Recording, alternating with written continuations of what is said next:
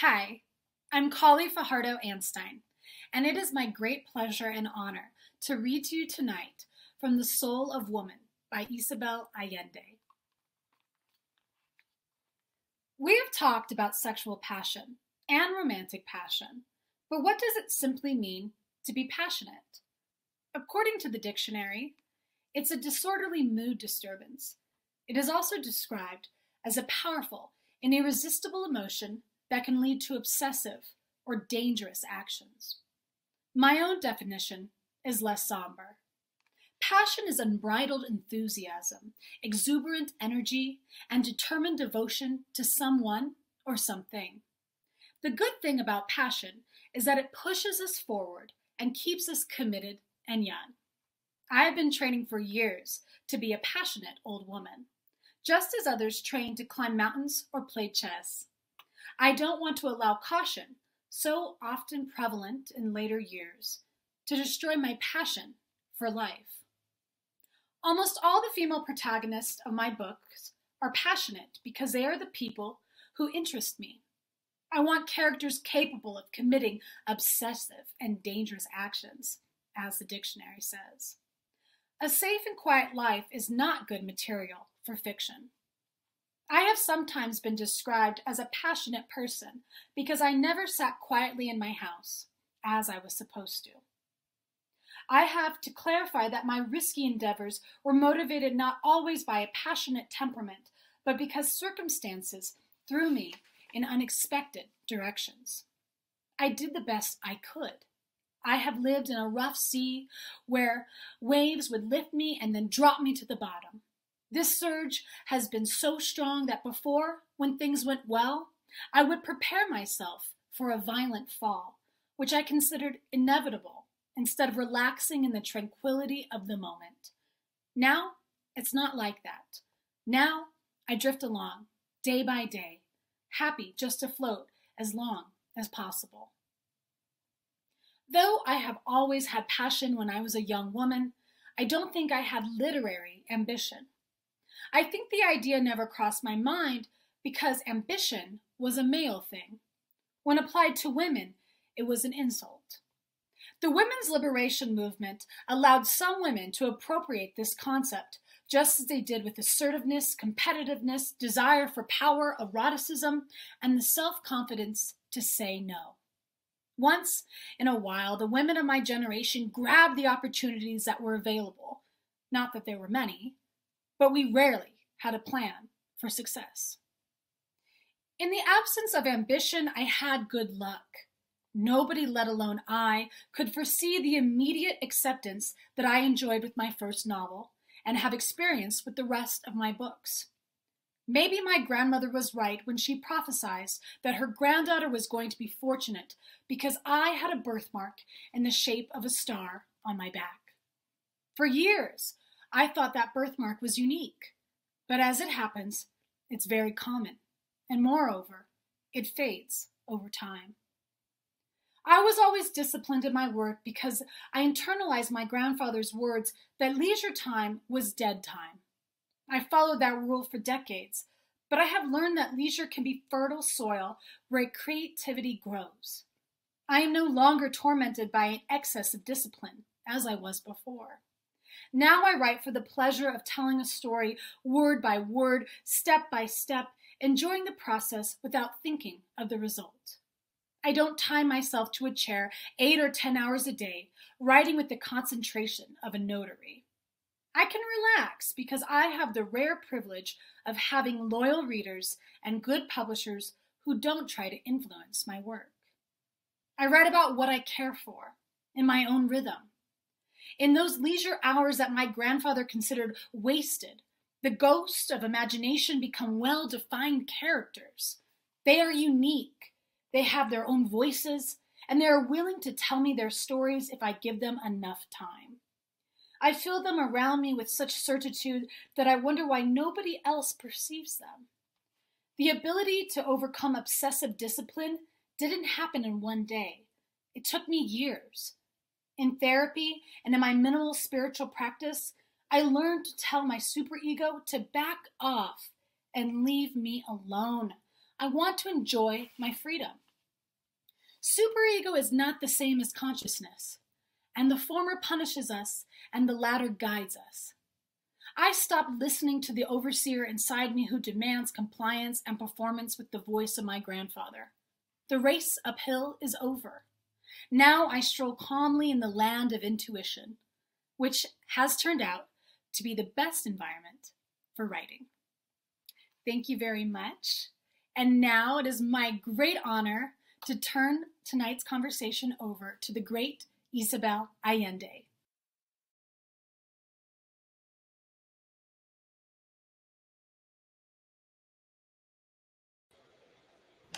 Hello. Can I speak first? I want to thank Kali. Of course. She's so wonderful. Thank you, Kali. You've been so great. Thank you.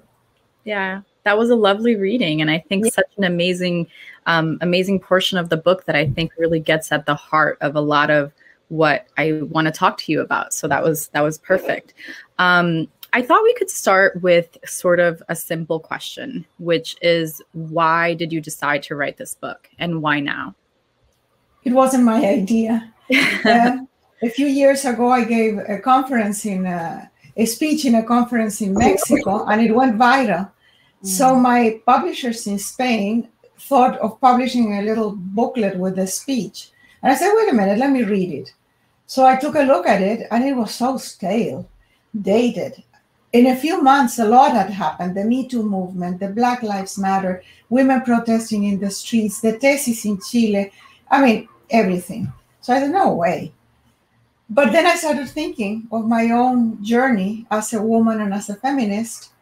And that gave birth to this book that is totally different from the speech, really. Yeah. And why now? Because so much is happening. There's a new wave of young feminists that are so inclusive. They have invited to the movement everybody else. I mean, gender doesn't define feminism anymore. LGBT, transgender, non-binary, males, everybody's in there. Yeah. And what was that like for you to sort of go over your life and look at it through the lens of feminism? Interesting, because I realized that is the thread that has linked every year of my life. Yeah. I have had many incarnations. I have been many people in my life. And that's the way it happens when you live long. Life changes you and circumstances change. I have been everything. All my life I've been a foreigner. So I've moved from one place to another. And in every one of those moves, I needed to reinvent myself. But the thread that has linked everything is my obsession with justice. And that has manifested itself in feminism.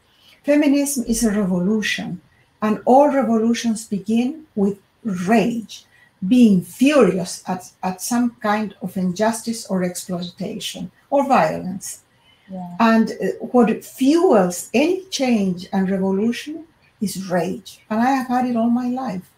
But rage needs to be channeled. You cannot just let it loose and destroy your life. Yeah. And, like you said, you've been able to live a really long time, which is such a blessing. And I wonder how your feminism has evolved over the years, and whether its meaning has changed for you, whether its place in your life has changed, and just what that's looked like as you've grown older. It has changed, but not that much. Before feminism, I had the rage since I was very, very young, 5 years old. Mm-hmm. I could perceive how unfair the world was, and I didn't like it. Yeah. But when I finally discovered that I'm not a lunatic, that there was a movement out there called the Women's Lib, and women were writing also, I could read those books, that allowed me to feel part of something much bigger. And then I started working as a journalist in a feminist magazine where I could write and I could research and I could really be in touch with my readers. That magazine only lasted 6 years in Chile, and it changed the culture. It was so incredibly important. Yeah. And I was part of it. So at the beginning, like all revolutions, you just go ahead. And you don't have a roadmap. So you do the best you can, and you reach crossroads, and sometimes you hit a wall, and sometimes there is a backlash, and things stall. So there has been all that, and there has been waves of feminism and moments when women didn't want to be called feminists, because men have been very successful in depicting women as these crazy man haters that didn't shave their armpits and smelled terribly. Well, that they were very successful, and many people believed that, which is absolutely not true. That being a feminist is not the opposite of being feminine. Quite, I would say that they are very much connected. Yeah. And so in time, in life, I have seen these waves. I have seen how it has changed by my obsession with it, and my clear purpose has always been there. And for me, it was never a war against men. It was an uprising against the patriarchy. And the patriarchy is a system of oppression that gives the male gender supremacy over women, other species, nature, and other men as well. Because those men who don't fit in the system are also victims of the system.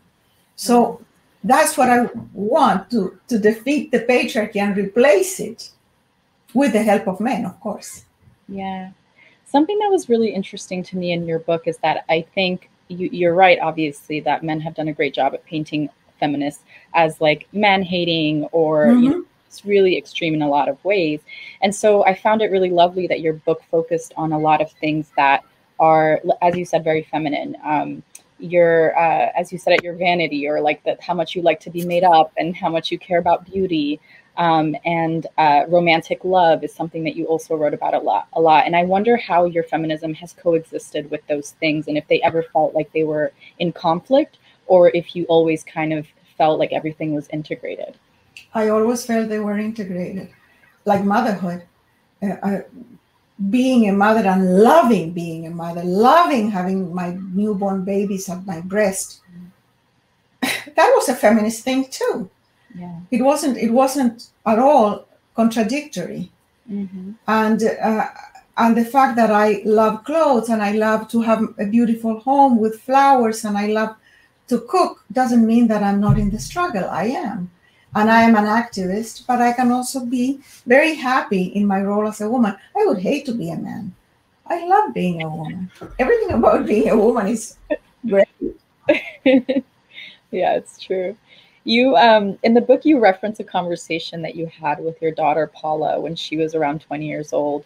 And she sort of told you to stop saying feminism or stop talking about feminism because it was sort of stodgy and old and unsexy, I think is how you described it in the book. And it's so funny because I was reading that, and a couple of weeks ago, I was having a conversation with someone in my life who's a young girl, a teenager, who was expressing similar kind of ideas about feminism and really felt that was sort of buying into a lot of the messaging that men put out there about like feminists being man haters, etc. And I wonder what how you talk to young people about feminism, or how you suggest that people talk to young people about feminism in a way that keeps it relevant for them and that helps them see its relevance. Well, young women who have not hit the workforce yet and live in privileged situations, in parts of the world where they have some rights, they have access to healthcare, to education, they are interconnected with the technology that we have today, they might feel that what's the point? But then as soon as they get out there and start working and living in the real world, then they realize that they are in great disadvantage to men. And then is when they start thinking about this. Now, what my message to my daughter was, first of all, that will happen to you. And you are benefiting right now of the struggle of your mothers and mother and grandmother. But also, because you have this situation, which is privileged in many ways, you are responsible for your sisters in the rest of the world who have not even heard about it. Girls are being sold into premature marriage in many places. 8, 9-year-old girls sold to men who could be their fathers, grandfathers, really, who are forced to have sex and give birth at a time when their bodies are not prepared for it. Girls sold into prostitution, into forced labor, genitally mutilated. Women and girls are the first victims in any conflict and in any catastrophic situation. Let's talk about what is immediate now, the pandemic. Women were the first to lose their jobs, will be the last one to get back their jobs. They're at home, in poverty, in charge of the children who can't go to school, and often with an abuser in the house.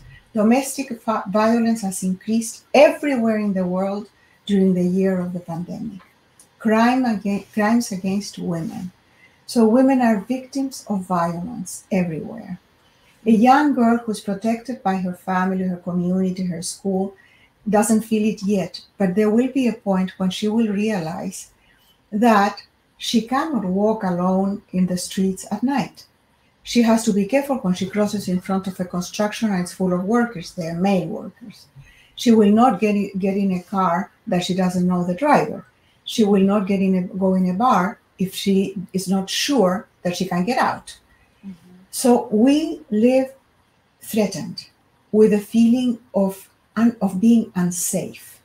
In other places, with fear, real fear, because there is a war against women, an undeclared war. Violence against women, which for some reason is called domestic violence, as if it was less of a violence, and it is just as awful. Crimes against women, femicide, all that exists in the world today. Yeah. So tell your friend, your little friend, that if she doesn't like the word feminism, it doesn't matter, don't use it, but do the work. Yeah, yeah. You wrote a lot about the experience of growing older, and you said something along the lines of like, this is the era of the emboldened grandmother. And I thought that was such an amazing line. And I thought, I wonder if you could talk a little bit more about what you meant by that. Well, now people are living much longer than their parents. Mm-hmm. And women are living much longer than men. Mm-hmm. Because they take better care of themselves. They're more resilient biologically, but also they take better care of themselves. So usually women live longer. They become widows, so they are alone, and they are a number that is increasing every year of emboldened grandmothers who have good health. Many of them have resources, enough resources so that they can work for the community or serve others or do some activism of some kind. Yeah. According to the Dalai Lama, it's the older women in the West who can change the world. Why in the West? Because we have more information, education, and healthcare, and resources. The other thing that is interesting is that now we have more women who have access to money. And they become philanthropists, and they spend their money in programs for other women, which is great because philanthropy, like governments, would spend $1 for programs for girls and $20 for programs for boys. So now that's changing. The balance is changing also. So there is a lot of that we can be optimistic about. And as an old grandmother, I could be a great grandmother by now if my grandchildren were a little bit more active, passionate, I would say, but they don't want children. So, but I'm a grandmother of adults, and I am in the world. I'm doing stuff. I'm active, I'm curious, I'm furious. I want to change the world. And I'm not the only one. I have so many friends my age that are into the same thing. Yeah, yeah. And often it's like women, as we grow older, as women grow older, it's like they're cast off, you know? They're sort of like, oh, yeah. Like, you're not a part of society anymore. You become invisible and a problem. And but it doesn't happen the same with men. You have these ugly, old men, smelly, drunk, terrible health, bad teeth, who feel entitled to a woman 30 years younger. Mm-hmm. Can you believe it? What are they thinking? Right, right. Well, it's what they have, the messaging they've gotten for their whole lives is that they can get anything that they're entitled to anything that they want. And you also wrote a lot about sensuality and sexuality throughout the years. And I wonder why it was important for you to include that, to address that aspect of your experience. Because it's part of feminism. It has to do with feminism. Our sexuality has been denied to us by the patriarchy. In every era, just look at women's shoes, at women's clothes a long time. I mean, you can go back to Victorian times or back to whatever time you want, and you will see women restrained by society and restrained by everything, not only mores and religion, but the clothes they wear, the way they do their hair, everything tends to make them less capable, less strong. So they are more defenseless, more vulnerable. And so that also includes controlling women's sexuality and fertility. The extreme case is genital mutilation, because the idea is that women should not feel the pleasure of orgasm.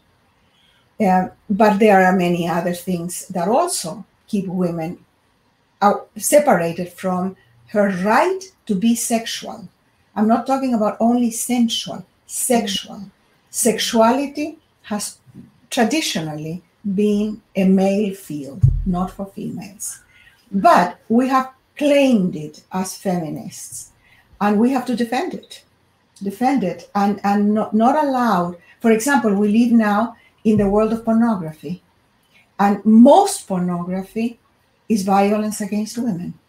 So we have to be also active there to transform the industry into something that is not so dangerous and offensive for women. Because you can't have young boys who get initiated into the idea of sex watching that kind of horrible pornography in which women are treated like animals. Yeah. It's so interesting because one of the questions that I had in my mind that I wanted to ask you was whether feminism was as vital today or is as vital today as it has been, as it was a century ago or 60 years ago, or whatever the case. But the more you talk, the more it seems like a silly question because of course it is, and this just the kind of laundry list of things that that we still have so much work to do on make it really apparent. But I wonder, as the evolution of feminism that you've been able to see, first of all, how does Me Too and everything that's been happening over the last few years fit into that? And how do you feel generally about the changes that you've seen during your lifetime? I am very happy to see the changes now, to see this new wave of young people. And I say people and not only women, because some young men who have been raised by feminist mothers are into the movement as well. And well, all kinds of gender does participate. But not only that, how does patriarchy work? Patriarchy is, as I said, a system of oppression. How do you oppress people? By dividing them, by putting them in categories. So you have ethnic, racial, gender, age categories that separate people. Because if all those people who are the immense majority got together, the patriarchy would be defeated very fast. So the whole point is keeping them apart. I had a wonderful conversation with Alicia Garza, one of the founders of the co-founder of Black Lives Matter. And she wrote a book of The Purpose of Power. And we started talking about how often and in many ways, the movement against racism intersects with the movement against misogyny. So in a way, we are all fighting for the same causes in different fields, Let's get together. Yeah, yeah. That's such a good point. And often people get so caught up in the infighting and, you know, feeling like they're caught in the one. And sometimes when I keep telling my grandchildren that, for example, I agree totally with the fact that they are non-binary and that they need or they want to mark it by having their own pronouns. And I try to be respectful to that. But I keep saying, don't go into the minutia. What is important is that we get together and that we find ways of working together because we have so much in common that the patriarchy tries to keep apart. Yeah. Yeah, you wrote in the book that they realize how powerful our voices are, and that's why they try to keep, you know, keep us separated and silent. Yeah. You also write a lot about passion, which I love. First of all, I think the whole book has so much passion in it, and it's just so clear that's where it's coming from. But I love that you and it's Kali read a portion of that just now, where she read your definition of passion and how you've been training. You said you've been training for it to be a passionate old woman, and I wonder what that training looked like, and how you've developed that passion in your life, and how you encourage others to do the same. I think that my passion could be genetic. But it also started with a rage against what I felt was an unfair world, and all the things that shocked me. That was the fuel, that rage was the fuel that kept me always mobilized. And that's a form of passion, to have a purpose.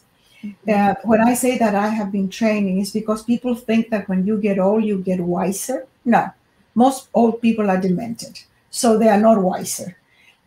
You only become more of what you have always been. If you have been a nasty person, no one will like you when you are old. You will not become all of a sudden nice and generous. That doesn't happen.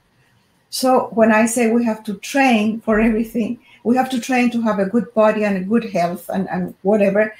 Intellectually, we need to train too. But when I say train for passion, is keep yourself engaged in the world. Try to make things better, serve others, connect to others. And that keeps you going with incredible strength. That's why I have been so sad with the pandemic, because so many people are isolated and lonely. And then when you are lonely, you get depressed. The worst punishment that you can have in jail is to be alone in a cell, in solitary confinement, because that kills your soul. Get out there, participate, be with others, help. Yeah. How has the pandemic been for you? Have you reckoned with that sense of loneliness, or I know that you have a partner, obviously, but do you did you experience any of those challenges during the pandemic? No, because my work requires time, solitude, and silence, which was hard to get before the pandemic, because I was always pulled in different directions and too busy, and there was too much going on. But then everything stopped suddenly. And for 1 year, I have been alone in this place here. This is the attic of my little house. It's very small. It's like a den. And I spend my life here. So last year, I was able to write that book, that The Soul of a Woman, and a novel that I finished in December and will probably be published next year in February. Wow. So, and now this year I started something else, another novel. All this work I can do happily because I'm locked inside my house. Yeah. But I do understand how other people feel.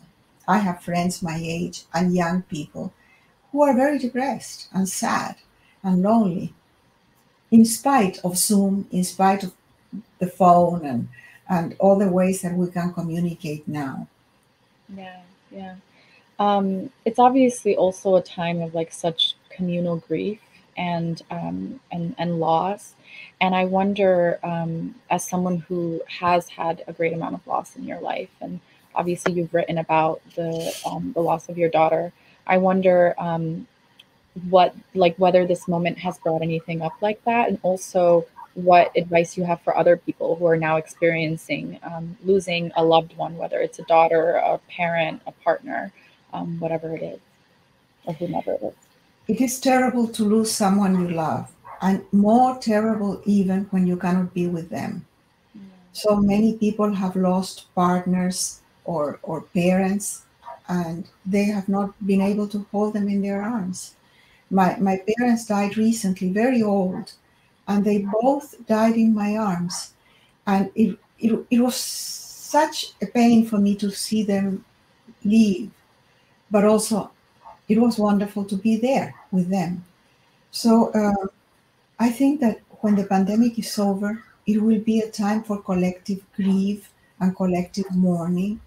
And we will have to come up with ceremonies, with ways in which we can honor those who have left us, and ways in which individually and collectively we can transform this mourning into art, into ways of interconnection. We need to grieve. We do need to do that. Yeah, you said in the book that you hope that this would be almost like a pivot point, that people would use it as a time of change. Can you talk a little bit more about that, about what you hope to see when we come out of this, moving forward? Well, I hope that this long experience that has been, for the first time, a global experience. There has been other pandemics in the world before, but because people didn't travel so much, they would start, for example, in one place in 1918, the influenza pandemic started in Europe and in the United States, and it didn't arrive in Chile until 2 years later. So it wasn't a global thing. Plus, people didn't have the connections we have today. So if I was living in 1918, I wouldn't know what was happening in another country, let alone in another continent.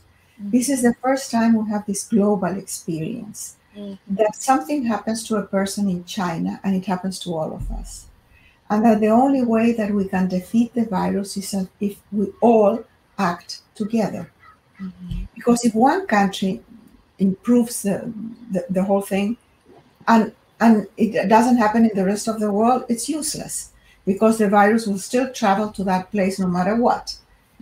So this means that for the first time we know that we are one human family in one fragile planet.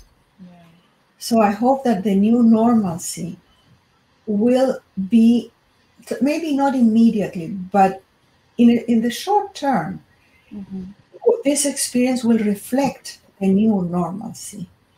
And it will be, I hope, a time in which the world will be more sustainable, more inclusive, less violent, and with a greater sense of being just one human family. My brother, who is a pessimist, thinks that what will happen is that we will become more tribal, we will start cannibalizing each other, he thinks that everything will be way worse. But I write historical novels, so I study history. And the curve of evolution of humanity goes up. We are not going back to the Middle Ages. And that curve is not smooth. It goes like this. But every time there has been a major catastrophe, humanity learns the lesson and improves something. After this, I was born in the middle of the Second World War, times of the Holocaust, of the atomic bombs, when 50 million displaced people were just in Europe. And there was no United Nations. There was no Declaration of Human Rights. All those things happened after the war because of the tragedy that the world had experienced. So I do hope that we have learned something and we will be able to dream a better world and make it real. Yeah. especially because, as you mentioned, so much has gotten worse for women during the pandemic. And so it's like, it's even more more dire or more urgent for us to So we have to fight with a knife between our teeth when the pandemic is over. Get out there and get your rights back and much more. Yeah, that's a great point. I want to go back to the book really quickly. There's a really funny section where you talked about why you don't write romance novels. And you actually, I kind of want you to tell us a little bit more about it, because I thought it was so hilarious. And then maybe I can ask a follow-up after. I love romance when I see it, especially on TV, What was the name of What was the name of that TV series recently? Bridge something. This is so embarrassing. I know I haven't seen it, but you haven't seen it. I saw the whole thing. Fascinated. My husband, of course, wouldn't watch it because he said it was completely stupid. But I love the dresses, the story, the love, how cheesy it was. I loved it. So I wish I could write romance novels, and if possible, romance novels for TV. But I can't, because you have to believe in the genre. You really have to believe that there are virgins with big breasts and green eyes who seduce the CEO who owns an island and a yacht and a jet, and he's disillusioned of love, but he falls for her, whatever. I have never seen that in real life, so I can't write about it. I just love when I see it, but can't write it. And every time I have tried to create a romantic hero for my female protagonist, I end up hating him. And I say, well, if I hate him, she will hate him too. So I have to kill him. And he dies around page 112. Except two heroes. One was Sorrow, my book Sorrow, because I didn't invent the character, he existed. And he is the seducer, the perfect seducer, and the perfect romantic hero. So I couldn't kill him because it didn't belong to me. And then there was another hero that was Rodrigo de Quiroga in my book, Inés of My Soul, but he really existed. And he really was the kind of man that I portrayed in the book. So I couldn't kill him either because he was a historical figure. I thought that was so funny. And I thought it also said a lot about the sort of constraints that women are expected to subscribe to if they're in love or if they're in a relationship. It's kind of, and also how those come out often when you first meet someone, it seems lovely and it's amazing, but then always those kind of gender tropes tend to come out later on. And I wonder what your experience has been in terms of your romantic loves and negotiating that with your feminism. Like makeup, I don't negotiate it. I just use makeup. Yeah. And the same with romance. I don't negotiate. I just fall in love. I become stupidly romantic. I make lots of mistakes, and then I get over it. I fall on my knees, and then I get back on my feet. And look, I have been married 3 times. The first time with the father of my children, I was really young. I was 20 years old, and I was madly in love with him, and we had children, and we were happy for 20 years. Mm-hmm. But we stayed 9 more years together trying to fix a marriage that was dead. Then I fell in lust with an American lawyer, and I came to his house. I was living in Venezuela without an invitation and forced him into marriage. We stayed together for 28 years, the 20 years of a really good relationship. I was in love. And the last 8 years trying to fix something that wasn't working. And now I am married for the 3rd time, and I'm 78. So I think, well, usually my marriages last in love for 20 years. So let's say that this marriage with Roger lasts 20 years. I'll be 98 by the time I fall out of love. Mm-hmm. Well, it will be time for another marriage, maybe, with a man who's probably 106. That's amazing. I love that. It would be a romantic relationship, I'm sure. Yeah, I mean, your life is, it seems, just based on what I've been reading, your life has been full of romance. Look, I don't want you to think, because it's not true, that I'm not in love with Roger. I am. No, I know. But I keep telling him, just don't sit in your laurels, and don't take me for granted. I love that. That's amazing. Well, I think that we are going to start wrapping up in a few minutes for questions, but I did want to ask, you mentioned that you wrote this book during the pandemic. You wrote another book. When is the other book being published? Yeah, the book is being translated right now. It usually takes a few months to translate, and it will be published by Valentine on February 22nd next year. Okay. In 11 months. About that. And it will be an international launching in several languages simultaneously. Okay. And the name of the book is Violeta.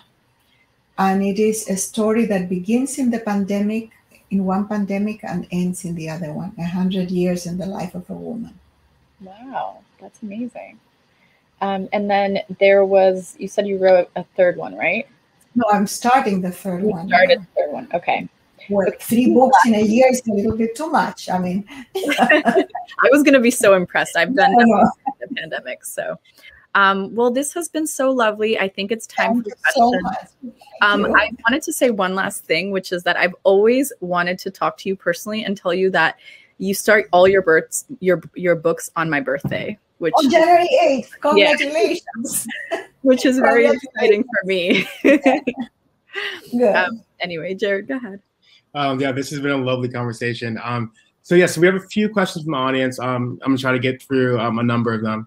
One of our first questions is, as a feminist writer, do you think that us, women from Latin America, have a long way to go in our fight for equality when we come from, sometimes have family members who comply with the idea that we are inherently less important? Of course, we have to come a long way, but that's the plight of most women all over the world. It's only in certain countries, in certain parts in the world, where women don't have that feeling of being left behind in many ways, and submissive and silenced. Now, in the world of literature and in the book industry, women have come a long way. When I published The House of the Spirits in 1982, it was the time of the boom of Latin American literature. All male voices. There was not one female name. And since then, things have changed in Latin America and in the world. More women are published. The critics are still very hard on women. We were talking about romance. When a man writes something romantic and sentimental, it's supposed to be a person who has feelings, great feelings. When a woman does, she's sentimental and cheesy and put down. This is a question that's kind of about your writing process. What daily habits or rituals do you have or might have to help calm your mind and prepare yourself before you're writing? Discipline. I have a day to start, January 8th. I've started all my books on January 8th. Why? Because my life is complicated. And if I don't set aside several months without traveling, without interviews, without social life, I wouldn't get anything done. So having a day to start helps me. Then I write every day. This is like training for sports. You really need the muscle. And nobody cares how many drafts you will discard. Nobody cares. The only thing that matters is the final product, the book.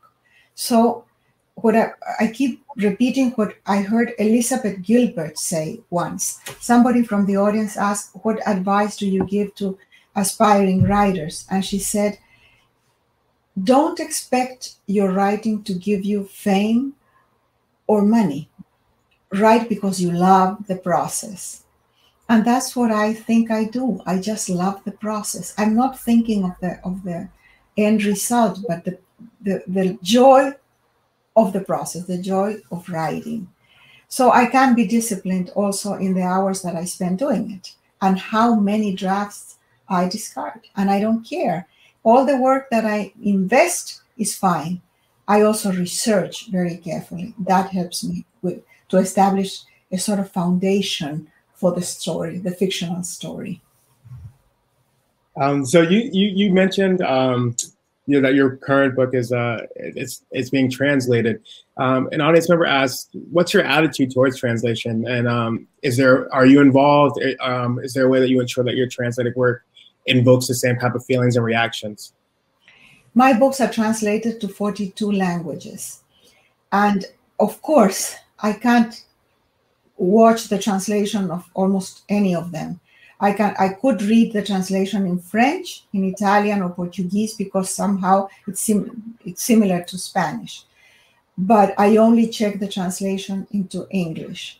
And my translator, now I have a wonderful translator, a young woman. She sends me 30 or 40 pages, and I go very carefully and slowly through it. She does a wonderful job. I don't need to make almost no corrections. She's just great. And that gives me confidence that the book will sound very good in English. But of course, language is like blood. It's very personal, and it's also cultural. What sometimes works in one language does not work in another language. And you have to allow that in a translation. For example, humor. Humor might be funny in Spanish in certain places and not funny at all, or politically incorrect in English. Right. People talk about writing strong female characters, and you write them beautifully. Where do you garner your own strength from? What's the alternative? Well, first of all, I don't know any weak women, really. Most of the women I know are really power forces. My own strength comes from the fact that I have lived, and I have had moments in my life, a lot of them, that have been difficult and tragic, and I have had to start again and leave everything behind several times. But there was no alternative, no other option. You had to do it. So you don't know how strong you are until you are tested. And I have been tested quite a bit. So both of you in your conversation, you spoke a bit about how men perceive a feminist and what feminism means. An audience member asked, how do you suggest we help clarify to men that feminism is not an attack on men, especially those who believe women have more power actually in the patriarchal society we live in now? Women have acquired more power, but not enough. We are not in equal terms. And how do you convince men? I think that frontal attack never works in this case. It's when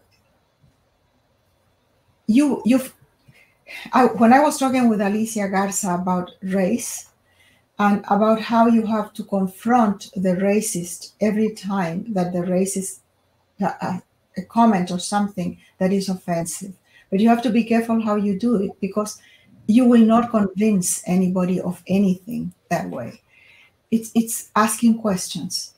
The best method is to ask questions. Why do you think that way? What do you think would happen if? Listen. And that really helps. Mm-hmm. And I'm going to ask one more question and kind of just bring it back to the book. And an audience member just wants to know, what was your favorite part in your writing process in writing this book? The favorite part for me was talking to other women about it. So when I started writing it, I started remembering my own life. But then I researched, as I said, I always research. So I started researching in books, researching quotes from women that are my heroes, etc. But then I just went out there and talked to people, to women. And I said, what do you think about this? How is your life? Ask the questions. And I got the wonderful answers. They I would say, wrote half the book for me. So talking to them was wonderful. Finding out about their lives. You know, women love talking about their lives, telling their story, sharing their experiences. Just give them the opportunity and they will open up. It's not the same with men. Men are very cautious about revealing much about themselves because they feel threatened by other men. They do that with women sometimes, but they, among themselves, very seldom. Women are exactly the opposite. They just open up and they tell you everything. And that was the best part for me of writing the book. Well, I want to thank you, and I also want to thank Concepción de León for joining us to speak about The Soul of a Woman. I also want to thank Kali Fajardo-Anstine for a really lovely reading, and this evening's ASL interpreters, Susan Pacheco-Correa and Selena Flowers of ProBono ASL. For everyone here, Pen Out Loud is PEN America's signature event series focusing on amplifying diverse voices and convening vital conversations. We're really just thrilled to have partnered with the Strand bookstore and Scripps Presents for this entire season. We also want to thank our regional partners, the Austin Public Library Foundation, the Magic City Poetry Festival, Miami Book Fair, and Magic City Books. And this program was also made possible in part from a grant from the City of Los Angeles Department of Cultural Affairs. Again, I just want to thank you, Isabel Allende and Concepción de León. Any last words here before we sign out? I would just say one more thing. When people ask me, what would you tell young women today? I would tell them that women alone are very vulnerable. But when we get together, we're invincible. So get out there and be together. That's beautiful. Thank you, everyone. Everyone, please continue to stay safe and enjoy the rest of your evening. Yeah. Thank you. Thank you very much. Goodbye. Thanks a lot.